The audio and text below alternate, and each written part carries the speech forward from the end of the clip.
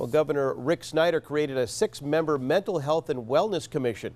Those members were in Marquette today listening to the needs and concerns from people in the UP who work daily with mental health patients. TV6's Gabrielle Mays has the story in tonight's Up Close report.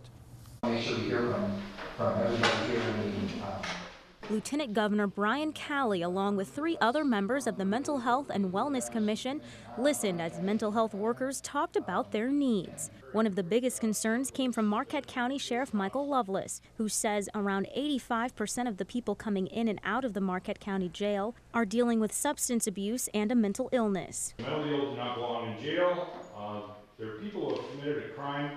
We need to treat their illness, not lock them in jails with criminals. Extreme amount of high stress on our staff, which are not trained. We are trained to deal with the mentally ill, but we are not psych nurses. Loveless also added that the former Marquette County Community Corrections Detention Center could be used as a more secure treatment facility for violent, mentally ill patients. Another concern was affordable housing for adults with autism. A stable and safe environment will help ensure the success for anyone, but for people with autism, it is critical.